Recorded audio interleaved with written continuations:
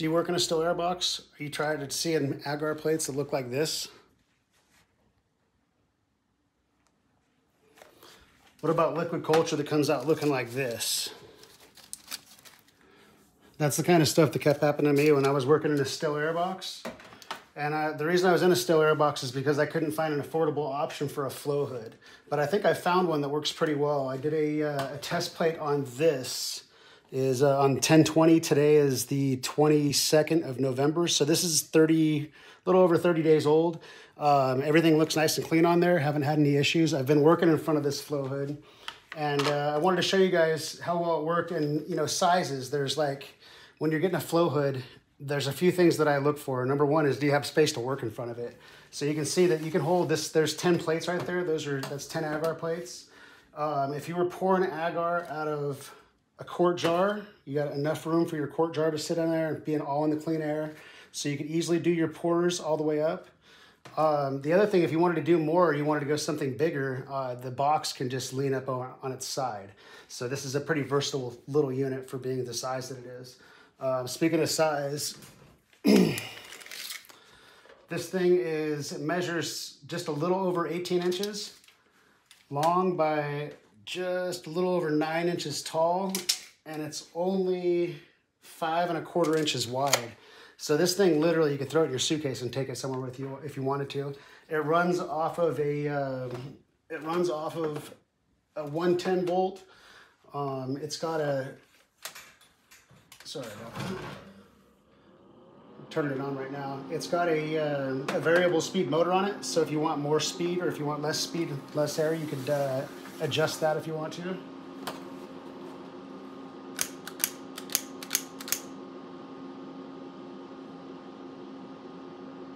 You get good airflow all the way across. And watch to see how far out the airflow actually goes so you can see how far in front of this flow hood you could actually work and still be pretty safe. We're a good 1.5 feet. Get a 1.5 feet all the way out that you can work. So you got all this space here plus a 1.5 feet out in front. So if you wanted to stack jars or quart jars out here this way, you could completely stack your quart jars out. You could work with liquid culture. You could do agar to agar transfers. You can pour agar plates if you want to. So this is a really versatile unit. So so far it's worked really well for me. Okay, so there's a few things that I like to have. I don't like to use a flame to sterilize my scalpel or my needles if I'm working with spores. I like to use an induction sterilizer. So whatever flow hood I'm working with, I like to make sure that it's at least big enough that I can do whatever I need to do. So if I'm doing agar to agar transfers, I want to be able to keep this in my clean air. I want to keep my induction sterilizer in my clean air so I can put it whichever direction I want. For the picture, I'd want to do it from here. I'd want to stand this way so I wasn't getting anything inside of my work. But point being is you have plenty of room to put your induction sterilizer in here, and then you've got enough room that you can do agar to agar. So if I was going to do a transfer off of this plate onto this plate, you can see there's plenty of room for them both to sit on there in the clean air, have plenty of room to move things around. So again, just pointing out, this has got plenty of space for pretty much everything that you need to do in a small environment. You can do production work on something like this, but if you're just growing for home use, this thing is perfect. So this whole unit just turns, you can turn it right on its side like that.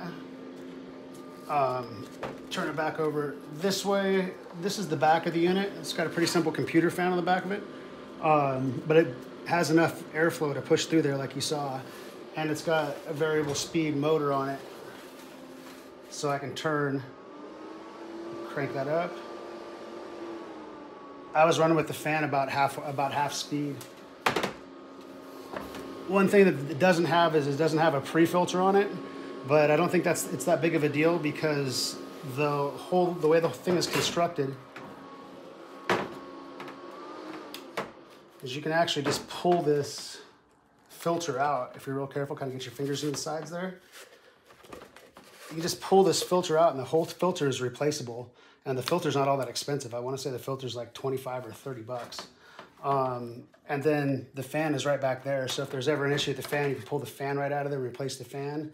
and the filter replace is really easy. So you get yourself a really nice box, and this thing is really mobile, really simple to use. And they kind of did you a favor by making this thing replaceable, because that means you don't have to go rebuy it every time. This isn't like a throwaway unit for a couple $100. This is actually something you can keep with you and use for as long as you take care of the filter and take care of the wooden box. It's got a good hard construction. It's hardwood. I've already dropped it a couple times, and it's held up just fine. All right, so I'm going to go through a couple of transfers. I've got a couple of plates I'm going to transfer. I'm just going to go through my whole clean process. If you guys feel like fast forward, and go ahead and fast forward. Otherwise, enjoy. If you guys haven't worked in front of a flow hood before, this might be a good thing to go ahead and watch. You can see how kind of some of my technique. You know, I'm nobody's professional, but I have good success. I don't have any issues when I'm working in front of my flow hood. So the cleaning technique that I'm using is good enough.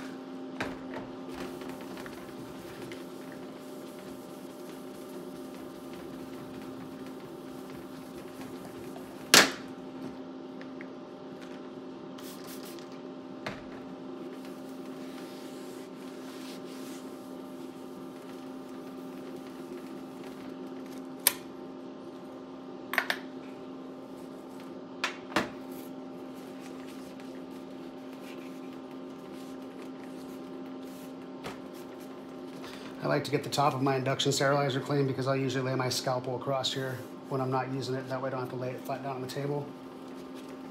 Easier to pick up and to handle and stuff like that.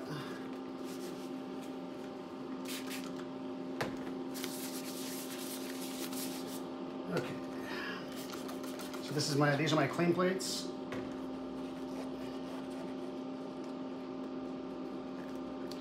And I'm just going to take the parafoam tape off now, so it's not such a pain in the butt to work with when I'm actually in the middle of trying to do the transfers.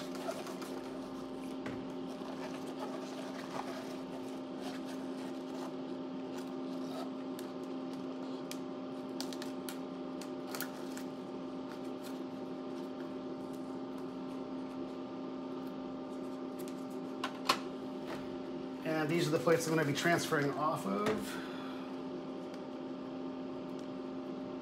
And for everybody that's curious, I'm using 70% isopropyl alcohol to spray all these plates and to spray down and clean all this, sterilize all this area here.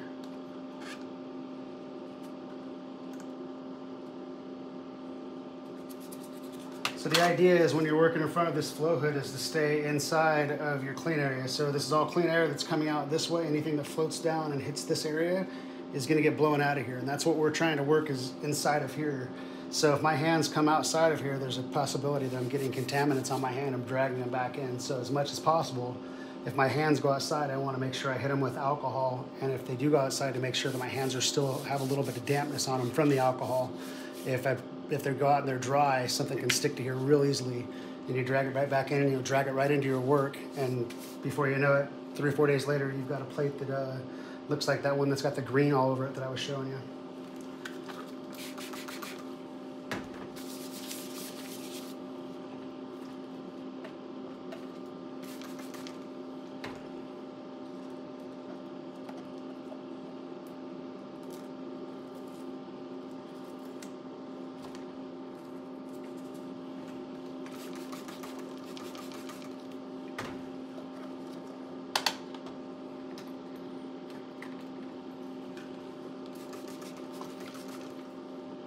So I'll try when I'm working with my scalpel and I'm dropping it into the induction sterilizer. That thing gets up to 3,000 degrees really fast. So I'll try not to have like standing alcohol in there. I don't want anything to kind of catch on fire. And then no matter what I do, even if I sprayed that with alcohol, I always try to sterilize, or I always sterilize the tip of the scalpel with my induction sterilizer.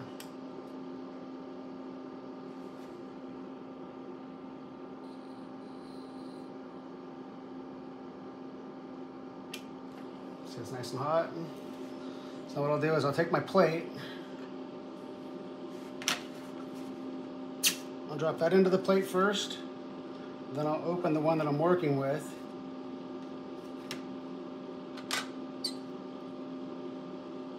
I want to stay close to my clean air as I can, and I just take a small wedge. This is pretty overgrown, so this isn't a great example, but normally I would take a small wedge out of the fastest growing segment of my agar and transfer it. Oops, this is the one I was transferring to. And just like that. So that's the first transfer. So now I want to stack these guys up so I know which one came out of which. And then when I'm done, I'm going to go back and I'll label up which one's which. So as long as the lid is on here, for all intents and purposes, these should be fine. But I'm not going to push them out of the clean air. I like to, if I have room, I'm going to keep them right here where they're at.